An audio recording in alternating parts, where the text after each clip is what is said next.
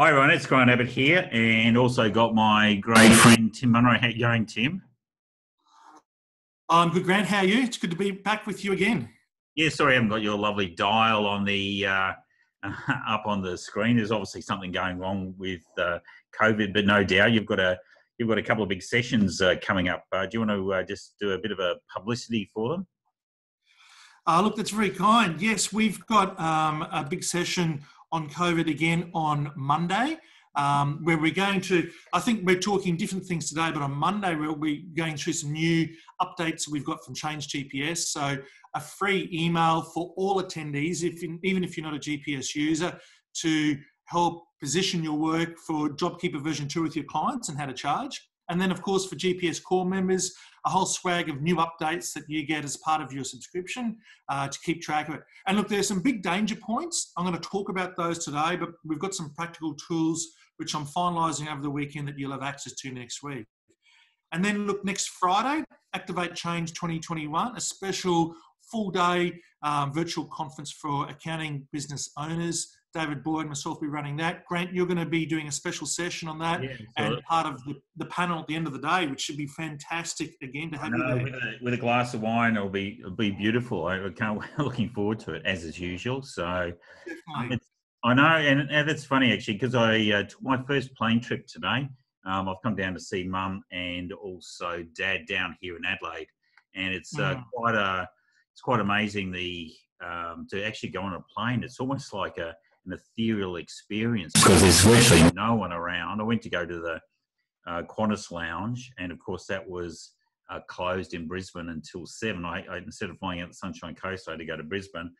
But it was a unique experience, and then I had to go through it would have been about 40 police. You have to obviously go through almost border patrol, and so it's a completely different experience. But look, we're right in that middle of COVID-19.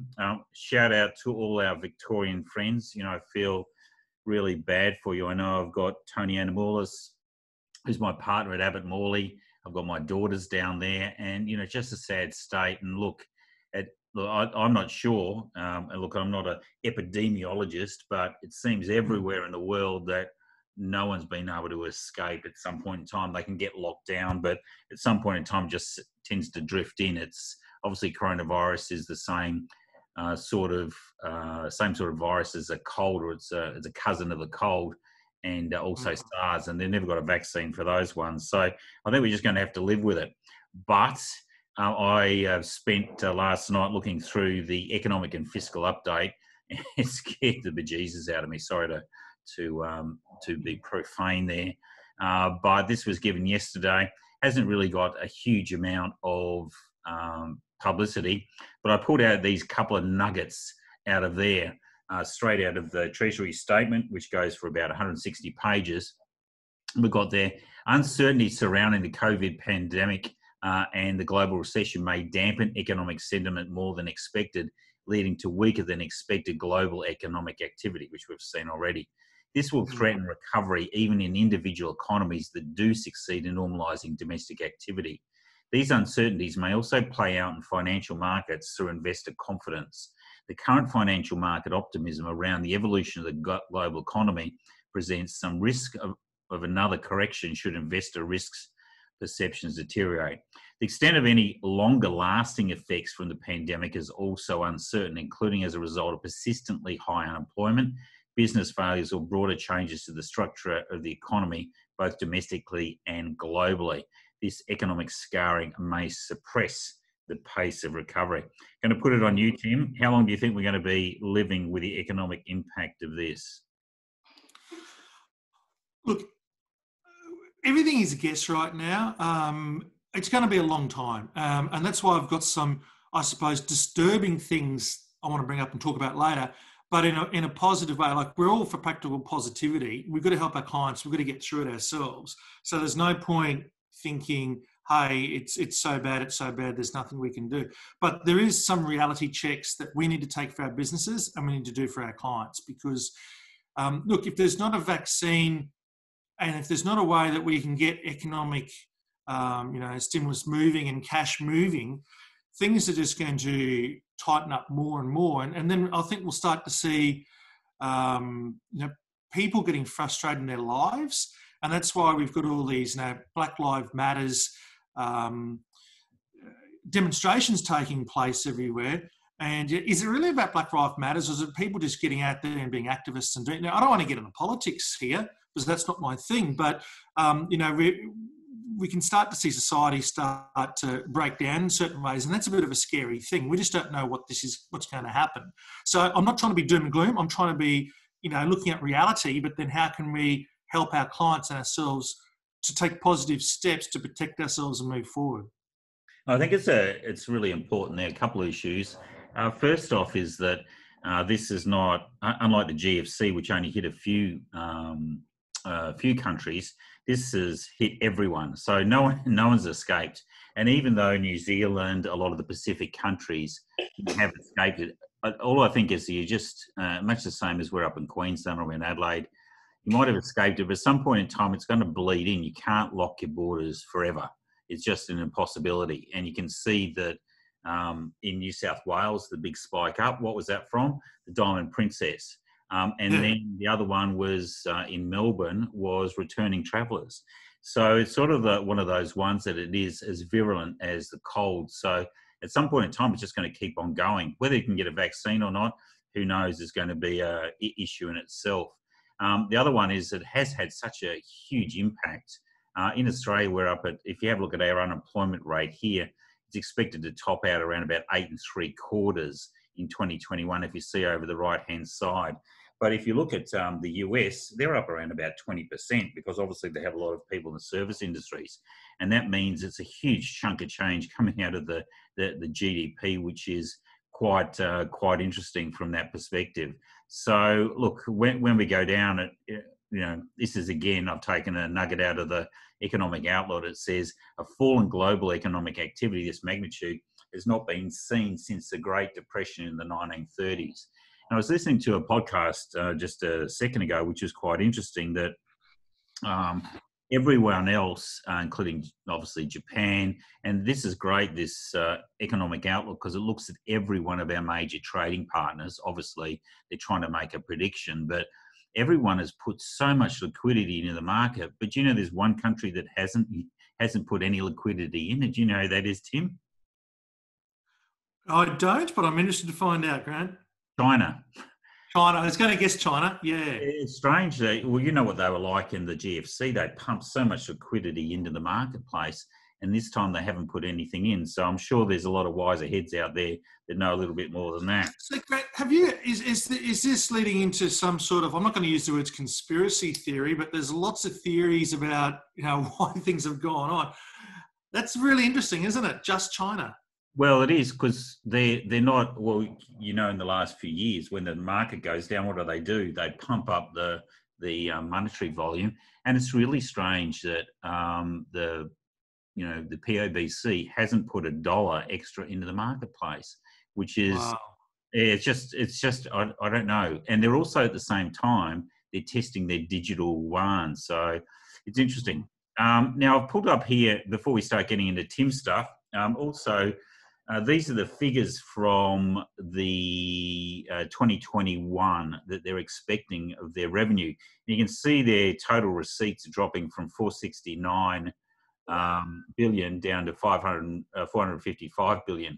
I'm not sure about that. I mean, what say you, Tim? You're a pretty wise sort of character. I'm looking at this and I'm looking at 2020 and 2021, and I'm just shaking my head, and I can't see how there's only such minor drops. They're expecting like a 4 to 5% increase in GDP over the next couple of quarters. Look, again, I can't see how they've got to these figures. Number one, look, I think we're all a little bit sus on Treasury's figures to go right from 130 bill down to 70 or whatever.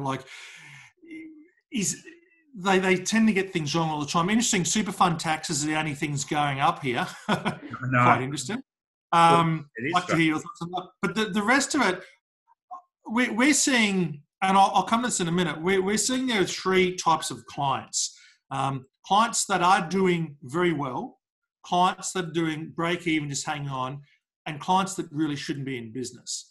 And across the board, while taxes will come down because there's not as much money being made, things like, look, JobKeeper have artificially stimulated things. And so we've got, all these kids that were, casuals on $1,500 a fortnight.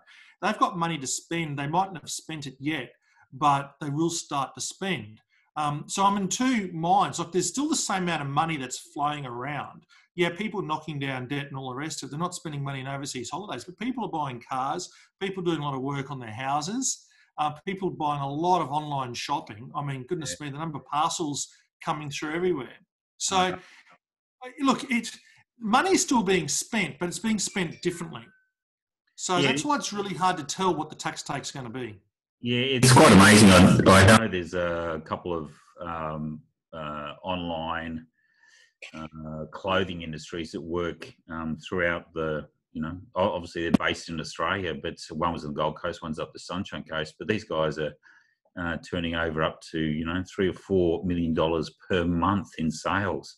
And it's just it's quite amazing sort of stuff. And most of it comes from China. So, yeah, look, it's an unbelievable situation. But the government seems to have, primed itself. And again, pray for the best, prepare for the worst. And I think that's absolutely crucial. And with this day, I mean, after COVID came in, I think we all have to expect the unexpected. Do you want to take us through all the changes and what you see? Yeah, sure. Look, I'm going to really gloss through this slide and talk about dangers and opportunities potentially for accountants, because it's just things that I've been doing a lot of reading on and seeing what people are talking about, and I've got a lot more thinking to do about this over the weekend. Because as you know, I'm a big systems guy. How can we make things simpler for mums and dads to understand? And then as an accountant out there, how can we de-risk our business? So obviously the key thing is that JobKeeper payments are going to be significantly reduced. For full-timers, down to $1,200 per fortnight from 28th of September to the 3rd of January, and then $1,000 a fortnight from 4th of January to the 28th of March. So our clients are going to have to we're going to need to help them with their payroll to get that right. And then for casuals, or for people working less than 20 hours a week, down to $750 a fortnight from 28th of September to 3rd of January, and then down to $650 a fortnight from 4th of January to 28th of March. We've obviously got reductions in job seeker, and I've also seen that to keep getting the job seeker, you've got to people have got to actively be looking for work and can't turn down jobs. And that's been one of the big problems we've seen, that people have just been willing to sit back and say, "Stuff it, I'm better off staying at home. There's no incentive to get out there and work." So I know the government had to move fast early on, but now they've had a bit more time to think about it. So I'm happy to see these reductions in JobKeeper and JobSeeker, but I've got a qualification there I'll come back to. We've obviously got the cash flow boost for employers. So we've got the second part of that happening now between now and the end of September. And then obviously we've got the unsecured loans from the government, so securing those up to $1 million to 30th of June 2021. I think that's a big fur for the unsecured loans. Like, it's great, but they've got to be paid back sometime.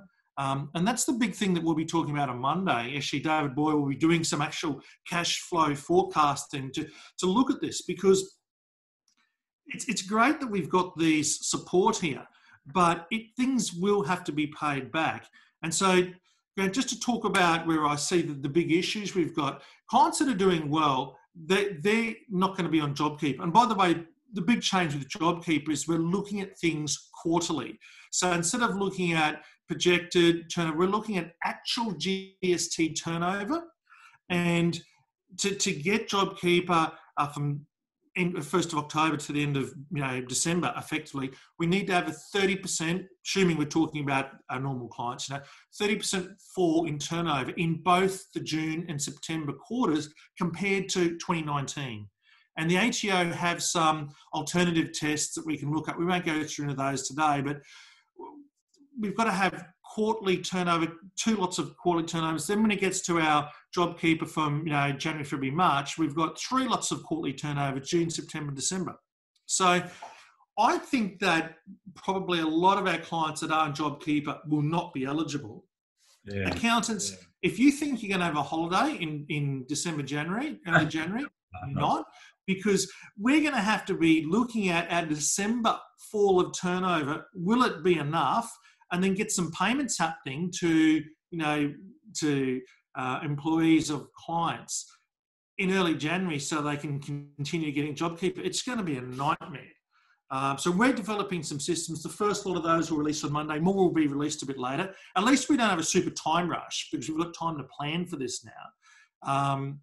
But yeah, there's a lot of work for accountants coming up. Obviously, make certain that you charge properly for that. On Monday, we're going to release a free email to go out to your clients.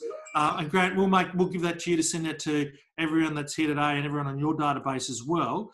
So we're releasing a JobKeeper 2 version of all of our docs, but we'll give a free email where you can actually explain what you need to do as an accountant and what your prices are going to be, because you've got a lot of work coming up to get it right.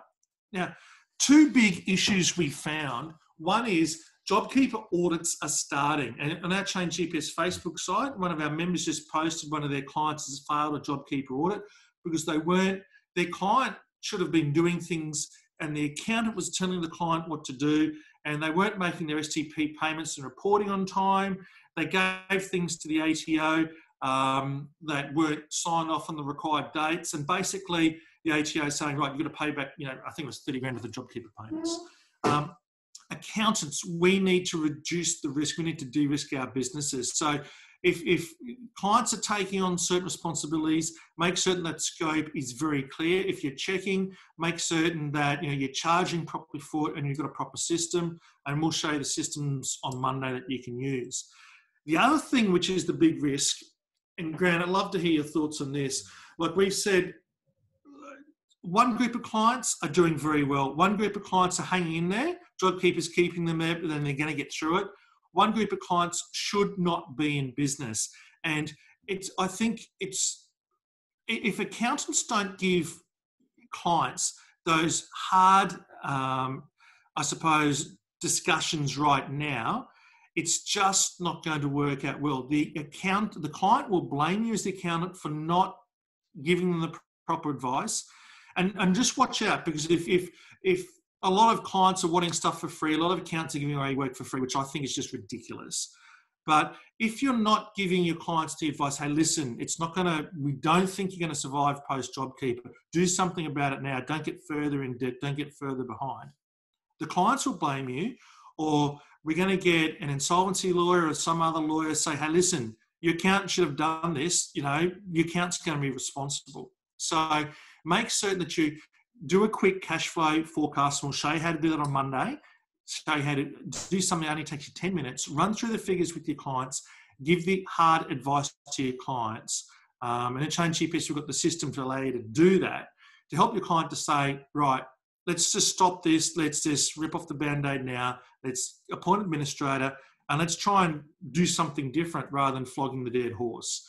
A third of the businesses out there should not be in business. They're on life support with JobKeeper. And even though JobKeeper's going down, it's not going to work out well.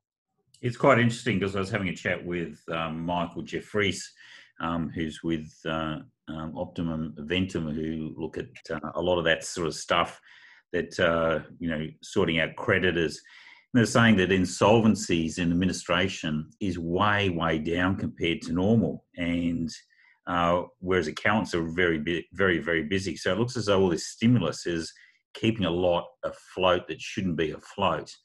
We've also got that break potentially up until the end of September, where there's no trading insolvent has been sort of put off the table. It's going to be interesting to see what happens after that. As you said, I think there will end up being mass liquidations or mass administrations. I mean, you can just tell walking around our area up in Sunshine Coast, every fourth or fifth business seems to have a lease, full lease on its door. Yeah, look, I think this is going to be massive. So the date, I believe, is 23rd of September that the protection for everyone runs out. Now, I haven't seen that date extended in all these documents. Yeah, I've had a look at everything and it's not in there, presuming it's going to be a massive release or something. I had a couple of questions here. I know you're a guru at all this sort of stuff. I've got from Darren Jennings. He says, presumably, if you've not been down in turnover, in either of the June or September quarters, you're out of JobKeeper. Yeah, Darren, that's 100% correct. Even if you miss one, so the first thing is to get the JobKeeper post in September, you need to be down in both June and September. So let's just say that June you kind of picked up and your turnover was okay, but then things, smashed you if you're down in Melbourne and you've got a lockdown again. Well, you're out. So if you don't meet the 30% fall in June and in September, you're out of JobKeeper, and that's it. So very important for those calculations to be accurate and done, and that's based on actual GST turnover. So ATO is making it a bit easier. They'll be comparing what you lodge compared with what you lodged in the last period of time, and it's going to be very simple to see if someone applies for JobKeeper or continues applying for it and they shouldn't be receiving it. There's another question here from, I think it's Mariana. Simple BAS includes total turnover, including input tax supply, but GST turnover for JobKeeper doesn't include input tax supply. How will the ATO know if a business is eligible when they have both suppliers? Look, really good question. I don't have an answer for that at the moment. It's a very spocky question, but it's a great question. Yeah. Look, GST turnover, once again, it comes down to definitions with everything, and I've seen a lot of people talking about that again today. We're waiting for more information to come out post the couple of pages that's already come, and then we'll be able to get into that, answer that question. So hold on to that, and we'll get back about that. Okay, and I'm going to come back to you in a few instances anyway, because I know a lot of the strategies that I'm going to go through, you're already doing. So again, a couple of little nuggets out of there. 6-member SMSFs I thought were actually going to be binned, but effectively they are now back on the table. The legislation is there, and it just needs to go through House of Reps, which it has. It has to go through the Senate, be reintroduced as a bill, and then it'll apply for the data royal assent. I can guarantee you 100% that this will happen before the next election, because the government is taking aim at the industry superannuation funds. And it's quite funny here is also that they've changed the date from September, can you believe this? From September 2020 to 31st of December in order to access super. So as that JobKeeper and that job seeker starts to wind down, I can tell you there's going to be a lot of people, and you can already start to see it out on social media, people sniffing around and saying, well, I've used my money for this, so I've done it for this, so I've paid down debt. In fact, I saw a couple who both taken out their $20,000 each. They're using that as a deposit for their first home, which, kudos to them. That's a great idea. But that's going to have a huge drain on resources. And look, I always said right at the start that I saw this as a $60 to $70 billion drawdown scheme, which is obviously going to have a big impact on industry funds. To date, we had a chat with the Commissioner of Taxation, which I'll talk about in a second. The Assistant Commissioner of Taxation is Steve Keating, and he was saying there's only been $258 million has been taken out of the self-managed super fund market or self-managed super funds. So while one's going down, the other one is going up. So look, I'm not sure whether they meant it, but whoever came up with that idea is certainly, it's played into the hands of SMSFs as opposed to industry superannuation funds, which were virtually running zero cash balances. The hubris at that time was, obviously we can make a lot of money for our members by investing in private equity, etc. So accessing super, again. Hey, Grant, can I just ask about that? I reckon that's fascinating play because, once again, not trying to get political, but for years, everything's been done recently to kind of boost up the power of the industry funds. Yeah. This kind of was a very simple and easy, well, hey, I suppose the government taking the moral high ground, everyone needs a super, great, make it available, draining industry funds having to obviously reduce assets at the time when values are going down. And we know all the classic industry fund valuation of non-liquid assets anyway. Are you expecting to see some radically bad performance of industry funds post 30 June 2021? Yeah, definitely. Well, they've had to take a lot out of the market. They've fixed interest. But if you have a look at Host Plus, I mean, those guys were a lot of liquidity, and most of them are also over in overseas stuff.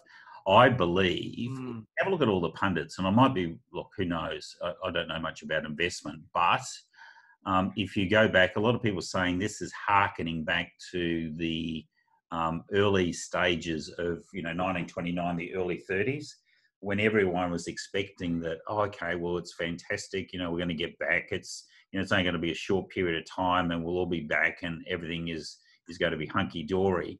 And I don't think that that's the case. If you have a look over in the US, most of the volume that's going through the exchanges at the moment is from these Robin Hood traders. People who are 18, 19, 20 are using credit cards to actually go on and day trade. And that smacks way back in 1999. So, we just don't know what's going to happen on that other side. But the good thing about it is, and this is what I like, SMSFs invest in Australia. And I think that that's the big area there for us. And obviously there's a huge exposure to industry funds for offshore, particularly in the US, etc. So it's going to be interesting to see what happens over there for those industry funds.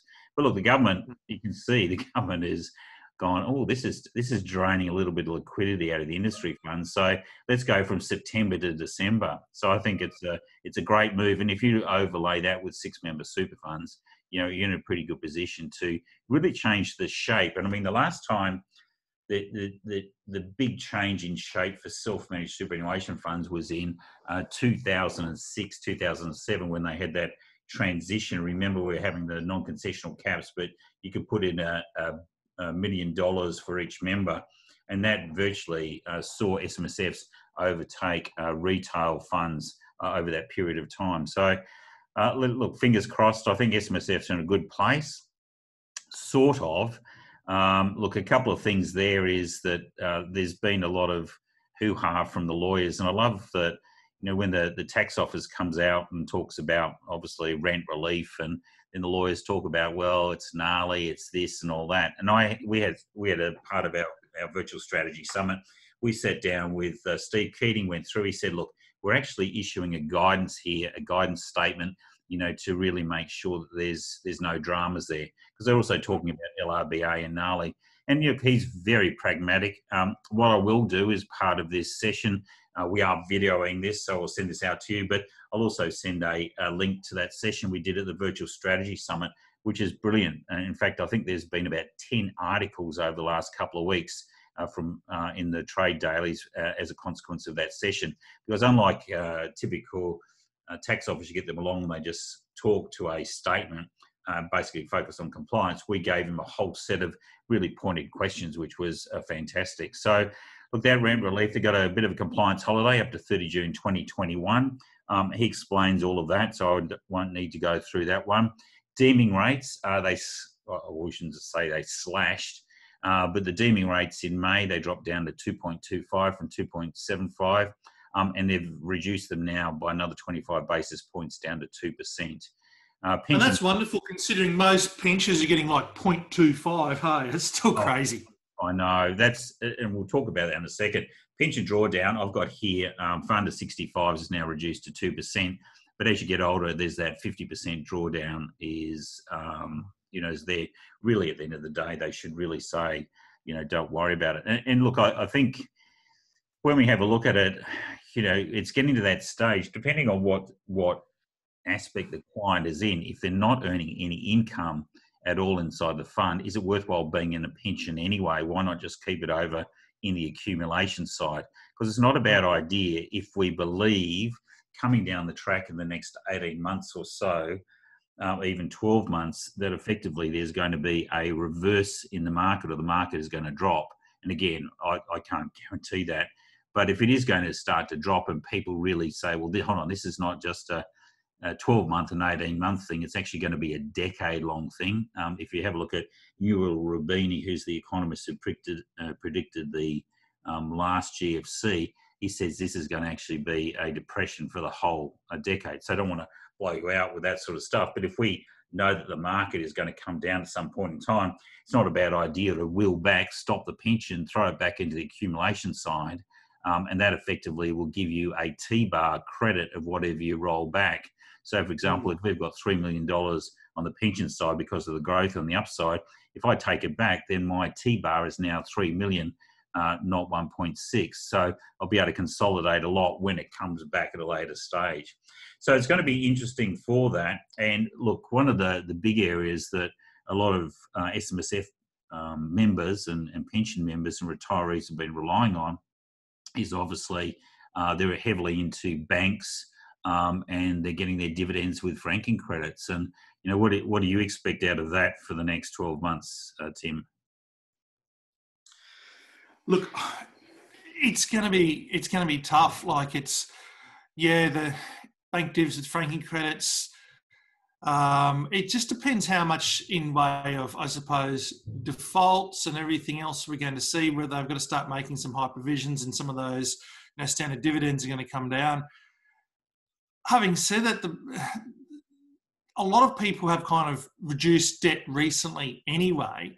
So I don't think it's going to change too much over the next 12 to 24 months, but after that, it could be anyone's guess. I know there's going to be some sectors like the commercial property market, I think is. That's deadly. It was quite funny. There was one of the ones that came out, obviously in Victoria, is in a pretty tough lockdown there. But we did do a piece in the Australian Lawyer. I know Tony and Amulis and we both work from home, and we run it pretty successfully with Zoom. Whereas a lot of legal firms are so structured, they want their clients and they want their staff in there at all points in time. And I think it was Ebsworth ended up having coronavirus outbreak across all of their firm because they were forcing their lawyers to come into work, which also raises another issue from a litigation perspective, is that if you're forcing your clients to come into work and they get coronavirus, what's the liability around that? You think as lawyers they would have been a bit smarter than that, but anyway, they're not all that smart. So commercial, I can see. Look, some of the stuff that we want to get into now is just a few little strategies. If there is spare cash, and look, the best time to ever make contributions is obviously right at this present point in time. July is the absolute cracker time to do in it. But again, this comes back to our I suppose our accountants working out budgets for the year and what the expectations are. So do you do that much, Tim, sort of start at the year and work out, obviously you've got that awesome tax plan plus and that tax cash flow.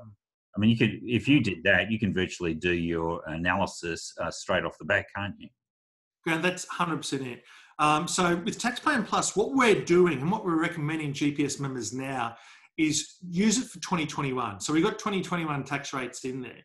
You can model out company, trust, individual super funds right now. Model out the expected profits, where money comes and goes.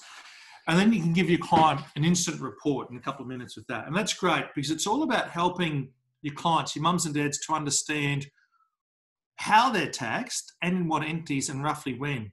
Now, what we're working on at the moment is to release in a couple of weeks' time a second report, which is the tax flow report. And that's exactly what you spoke about. It'll show you expected PAYG instalments for the next 12 months in a cash flow format for every entity and every individual, plus any tax payment arrangements you're on with the ATO, plus any tax payments we expect for 2020 tax returns.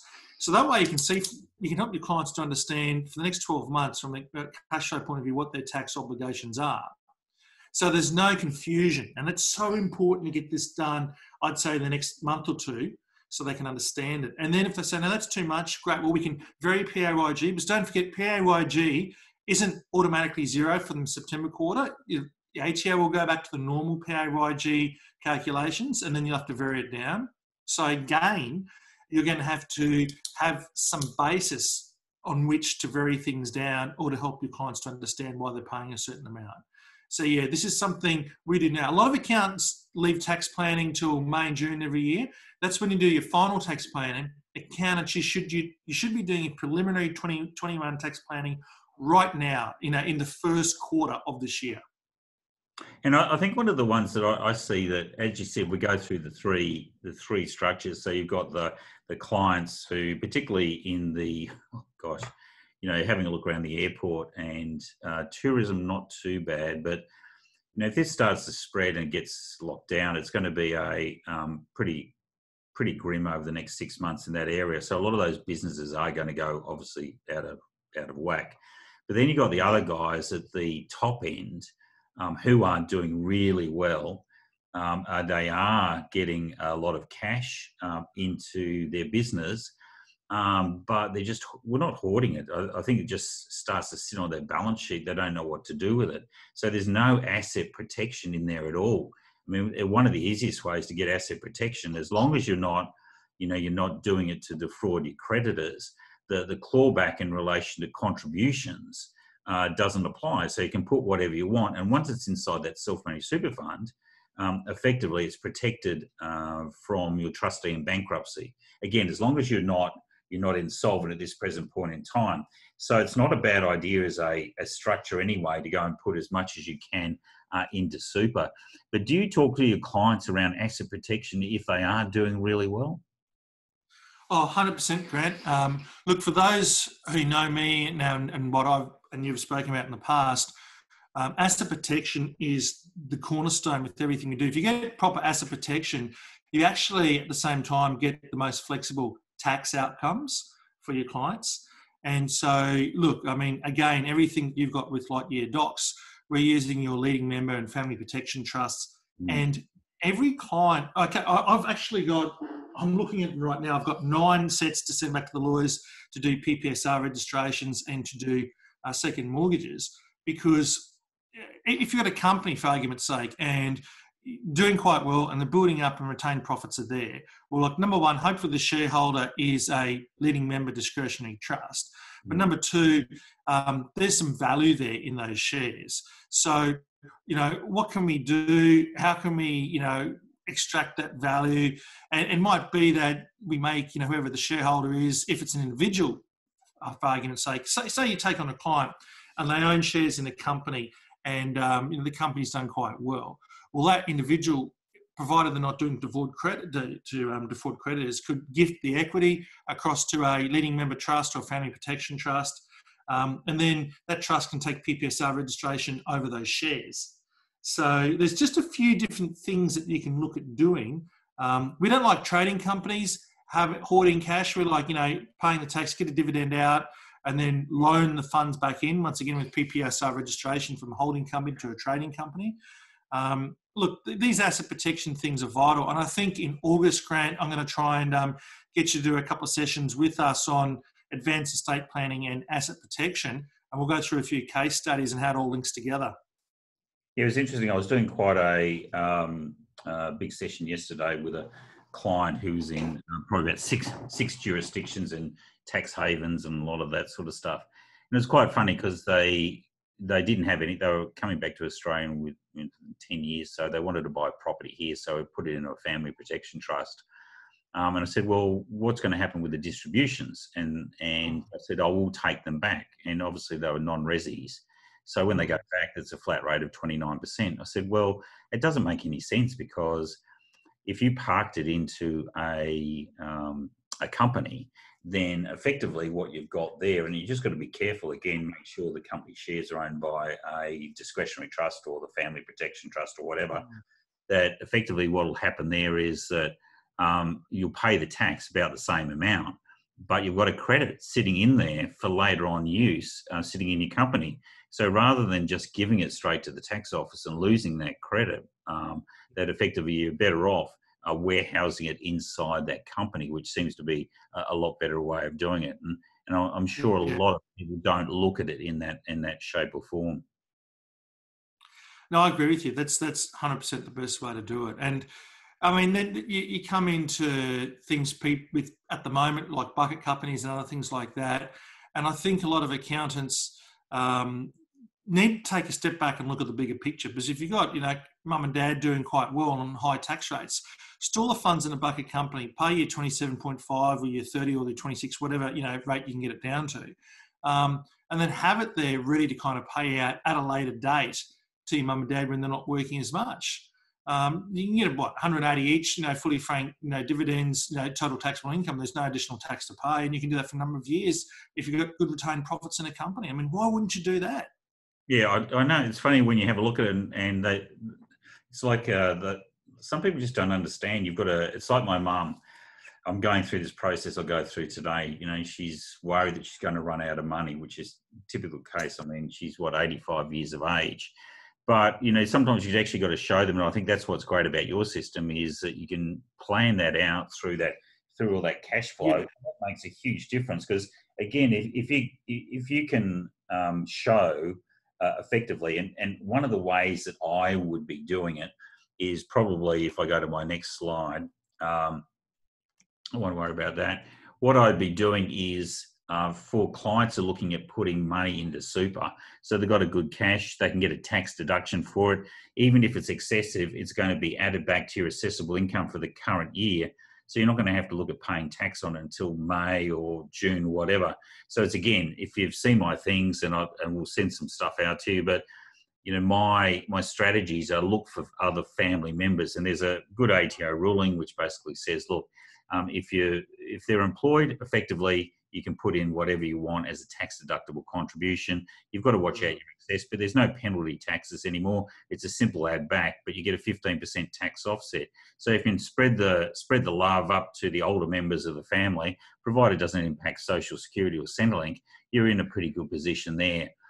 One of the ones is if they're younger and they're going to put money in. So again, I had a chat with someone who's got a lot of free cash flow, and they were just saying, well, what are the caps? And I said, well, really, there are no caps because you start with a base of equity that you can put in, and then you can then use the Commissioner's guidelines, or you'll see when we have a look at this Stephen Keating, if you can show the commercial lender will lend on that basis, then that's what you'll utilise as your system. So that, from that perspective, we want to put the cash in, but, if we're using the PCG 2016/5, and we're putting in, say, a couple of $100,000, so let's say we've got plenty of cash, we're putting in $300,000 as obviously a non-concessional contribution using the 3-year bring forward, we can then add another $300,000 as a related party loan. And the rates on that are pretty low at the moment. So that's $600,000 that effectively we can get in the system. In fact, 300 of it could be tax deductible. But the beauty about that is we've got the 600 sitting in the system. It's protected, but the other side of the coin is that $300,000 which goes in a loan, we can draw it out because we don't know what our business is going to be like. So we might have a lot of cash now, but maybe in 18 months, 2 years, I need to have that. I need to have that flexibility in case my business needs that, because we don't know what we don't know. Remember, expect the unexpected, but at least I can use my super fund as like a bank offset account. So that's now my bank. So I certainly encourage a lot of people there. Even if you're going through the process, you've got a property, if you can switch the property in, it's not a bad idea, and essentially look at utilising that so that you have got those younger members with a lot of cash, but they can pull it out at a later stage. Grant, can I just ask about that last slide? Like you spoke about putting in 75 as a non-concessional, 75 as related party loan. Is there a reason why you've got that as 50-50, or could you put in, say, 75 and $1 million as a related party loan? Yeah, absolutely. So what happens there is if you go, that's a really good question, Tim. So if you go down and have a look at PCG 2016/5, which was pre-gnarly, so the Commissioner came out and said, look, this is your safe harbour. So your safe harbour, if you're in, and let's say you pick stocks or ASX 50 ETF or whatever, then it has to be 50-50, and then essentially you're off and running. But Steve Keating, when we discussed it with him, he basically said, look, that's the safe harbour, but if you go out and effectively you find you go out and find a better rate or a better LVR in the marketplace, then effectively you can utilise that one, which is great. Interesting. Okay. Yeah, so I'd be using that. But look, I've talked about non-concessional. You can do tax deductible. Even first home saver inside super, you can make that a concessional contribution. So you just got to go through how you're using the protected, because you came to me with it, and tell me how you use it with your clients. And then obviously we built it. We did our, full due diligence going through all the cases, and the big one being Tia versus Nussbaum. Just want to go through exactly what you do, the process, and what you're doing on it. You've got 9 cases at the moment. Yeah, so this is for a client where they have effectively in their own name an interest in a property or shares in a company or other assets. And if you try to transfer them, like if you're going to be a director of a company, what we call a risky person, you don't want to have any assets in your own name. So, we'll have clients that come to us because they've heard of what we do. And the first thing we do is, a structure review, a tax review and a structure review. And we look at their asset and liability position and we see that they've got these assets in their name. So if you can move a family house out from, to, a non-risky person like a spouse that mightn't be working, but there's stamp duty, and that's a lot. Or if you've got investment properties, you're going to trigger capital gains tax, and then you have stamp duty as well. So when you crunch the numbers, it's hard to get those restructured in a safe way. However, using a combination of, I suppose, documents and approaches, you can use a very, clever and smart way of gifting the equity that you have in a property or in other assets to a safe trust, like a family protection trust, which is effectively your leading member trust.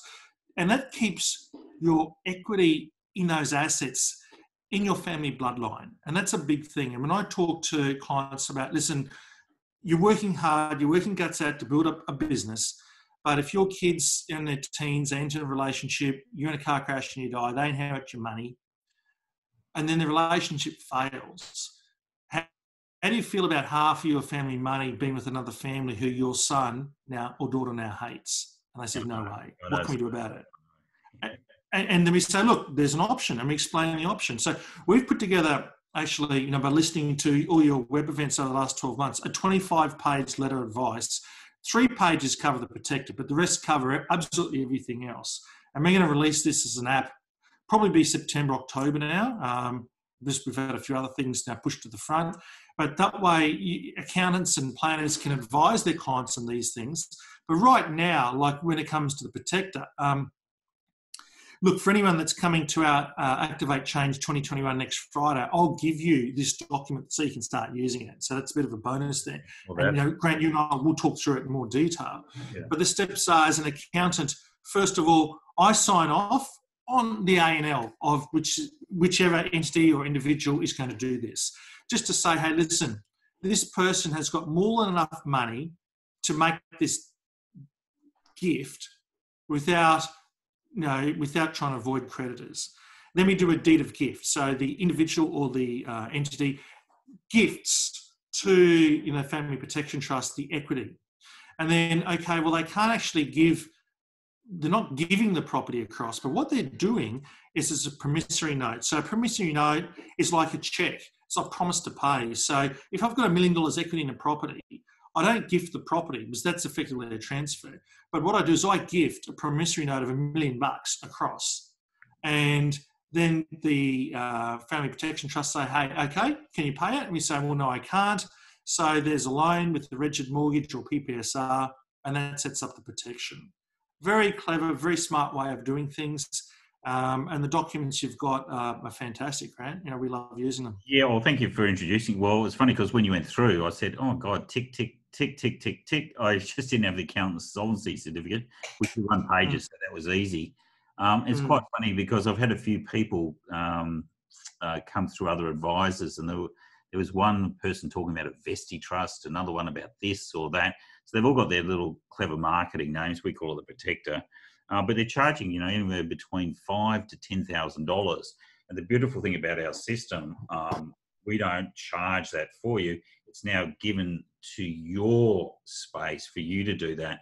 I think that's a big thing that I'm starting to see with a lot of people coming through, a lot of accountants. They're still doing, and particularly financial planners as well, they're still doing and going down the track of obviously JobKeeper and all that. But they're now starting to branch out to more what I call the high-end services the stuff that they really know. I mean, they know their clients inside and out, and God forbid after this job seeker and also job keeper and this, you've got a fantastic finger on the pulse. I think you're so lucky to do this, that you're doing the protector, you know, and then now they're starting to do wills and enduring powers of attorney. I know you're going through that process with your clients, and you're going to be talking about that. Is it next Friday? Yeah, look, it's amazing. We'll go through that in a lot more detail at Activate Change 2021. So check out that ChangeGPS website. I might give you a link to Activate Change Grant so you can send that to everyone.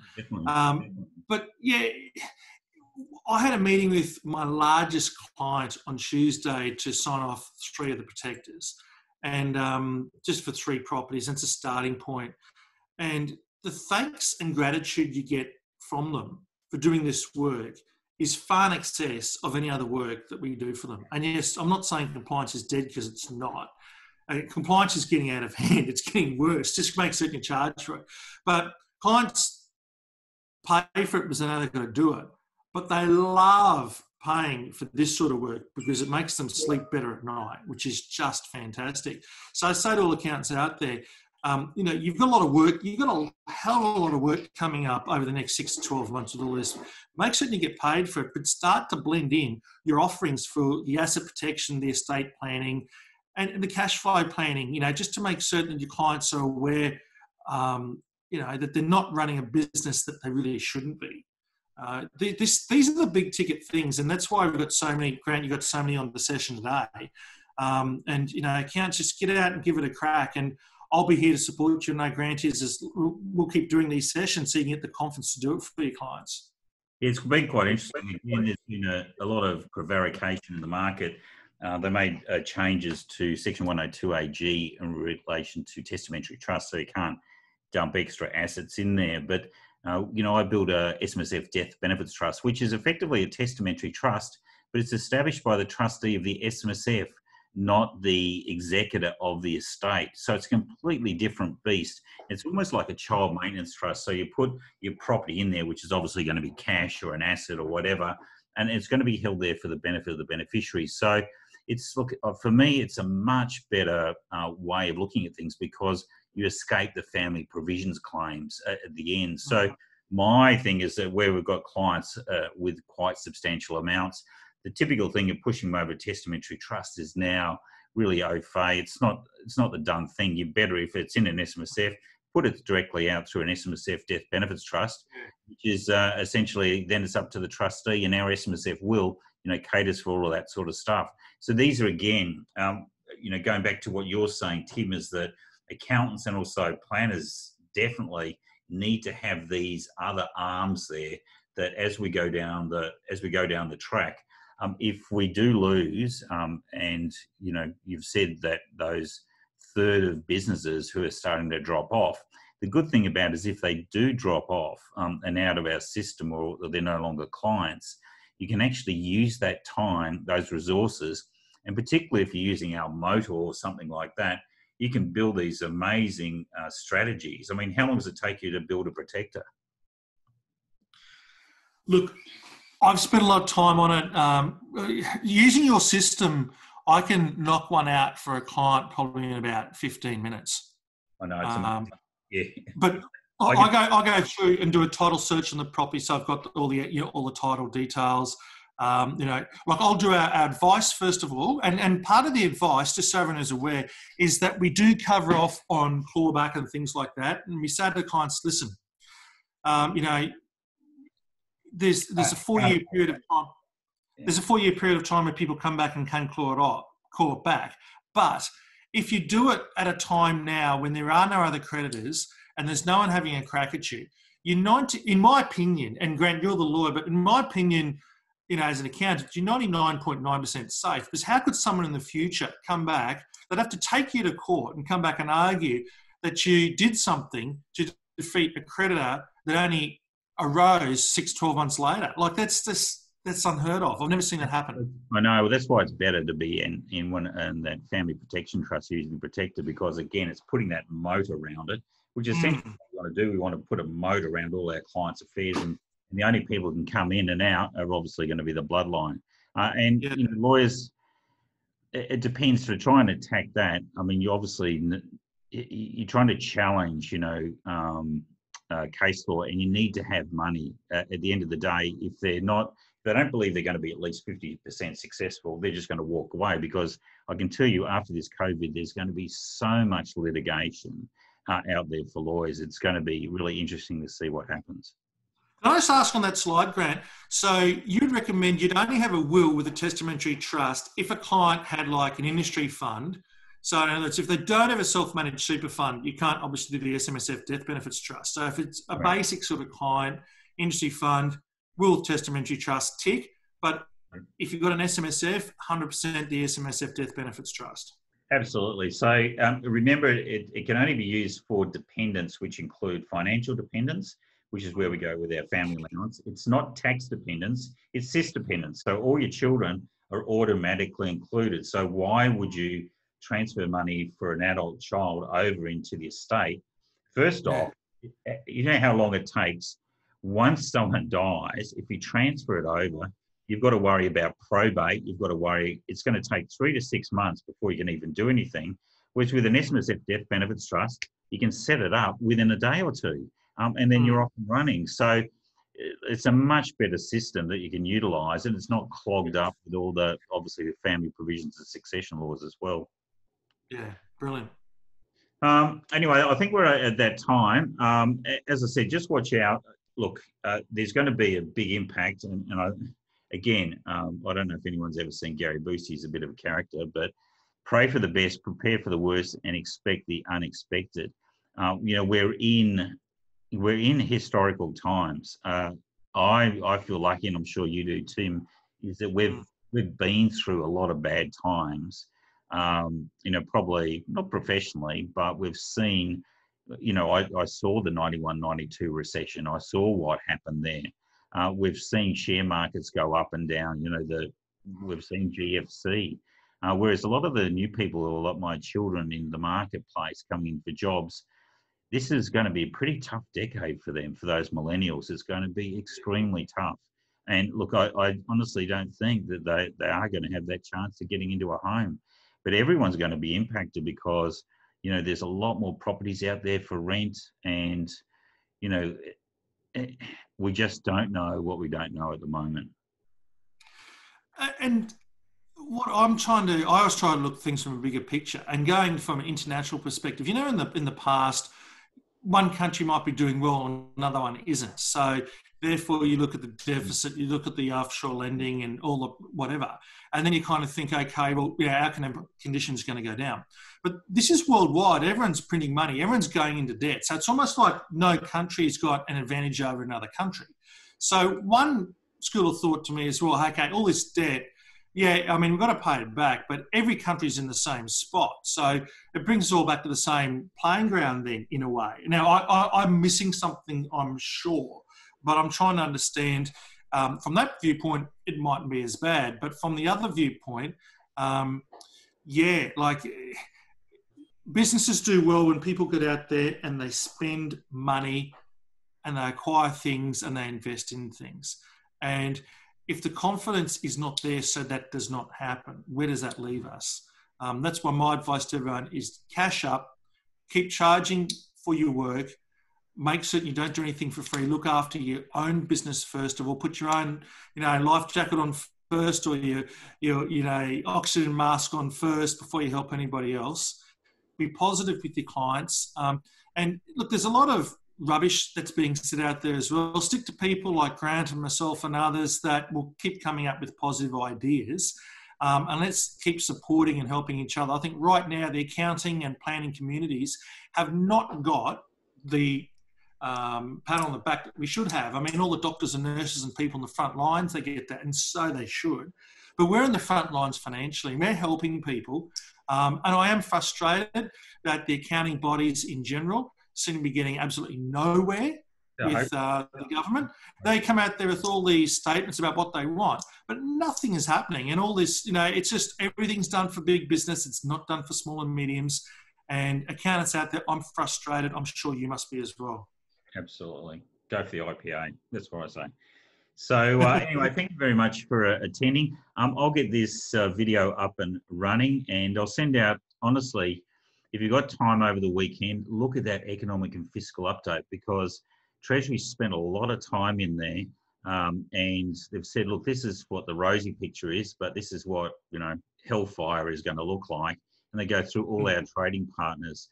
And the international movement of people, so if you have a look at universities, have been relying on students, you know, the government's giving a boost there.